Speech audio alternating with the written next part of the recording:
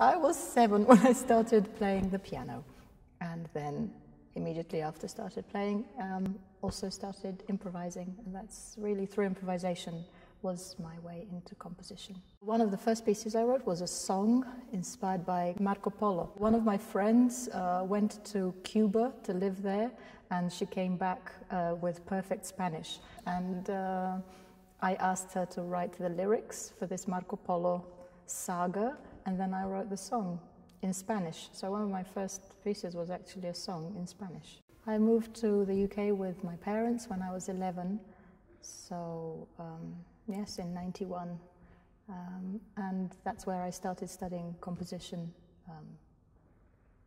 officially.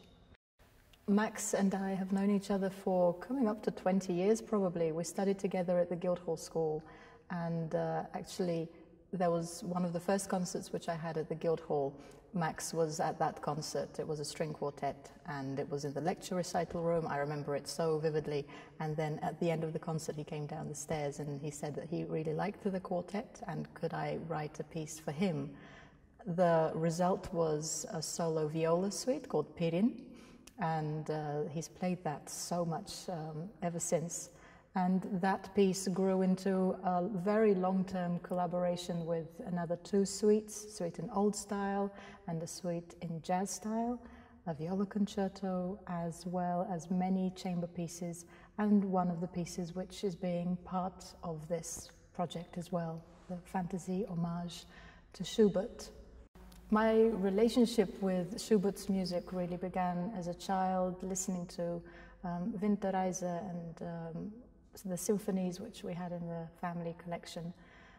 There was a sincerity and a real purity to the music which I think even to a child appeals and can speak so directly, which is something which of course attracted me to the music. And their songs, they're very human songs, they're very honest songs. So I think any age it can speak to you. And so when Max approached me to write this piece to be part of his great vision for a project in honor of Schubert's work, it was a great challenge, because how do you write something for a composer who you've admired for so many years, but also try to have your own personal voice in it as well? So there were many different avenues which I started, maybe starting with songs and taking just the melody and then adding other layers behind the melody to sort of build on what is already there. But I didn't want it to be a pastiche of Schubert. It's already such pure music.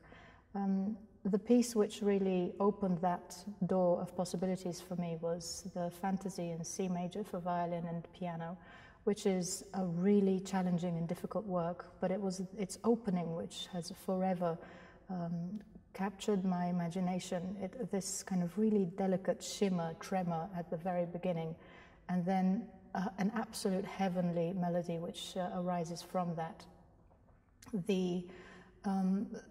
This to me became the heart of this homage which I wanted to write for Schubert, and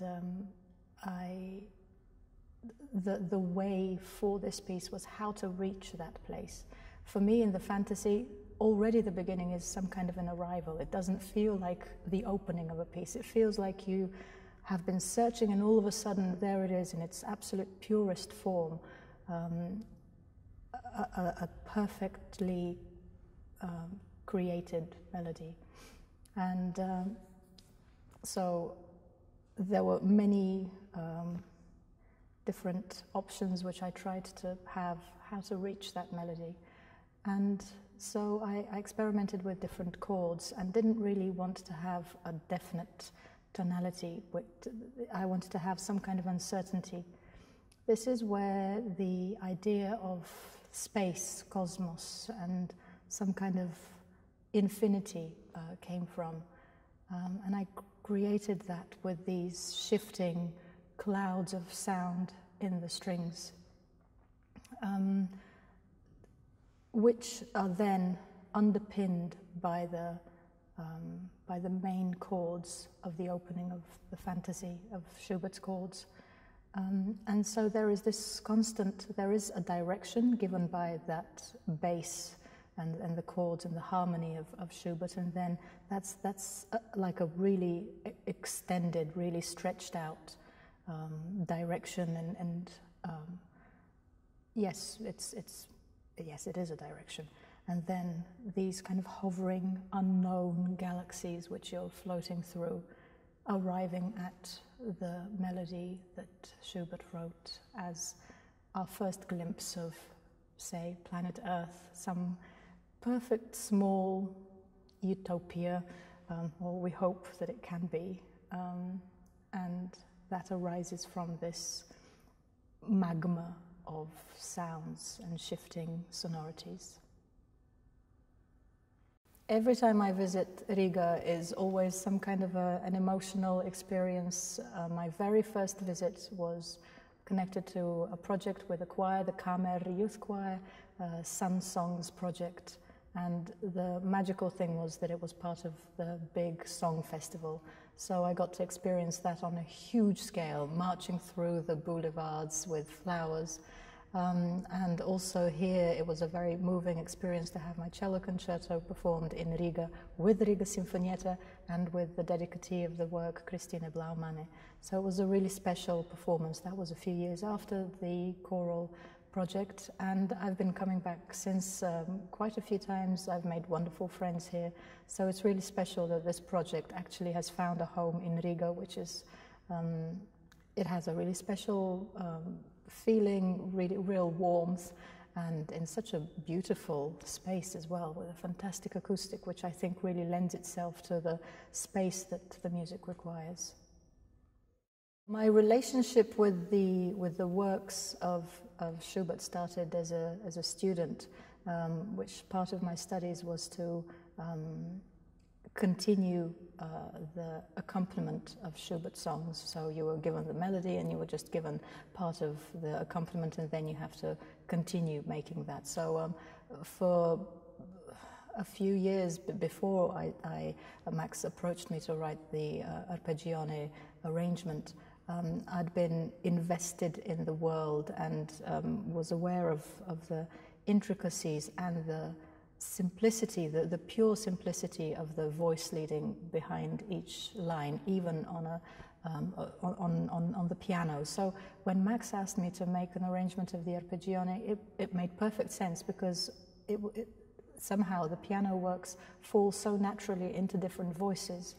And I think it just made perfect sense, and I think it's an arrangement which I've tried to be as honest and as truthful to the score as possible, and just create a very transparent arrangement, as with the Leiermann, which is again such a simple, beautiful human song, which I think very transparently can be translated to the strings.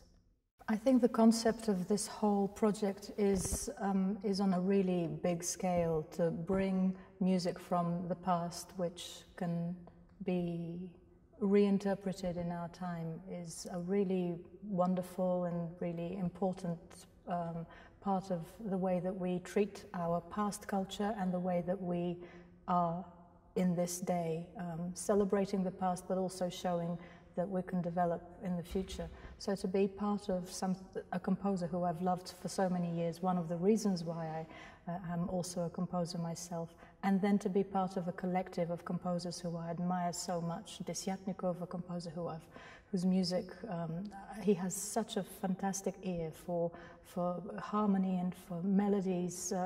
It's such an attractive and such an original world. And then Sergei Akhunov, who of course comes from a very different background and brings even the rock world into classical music.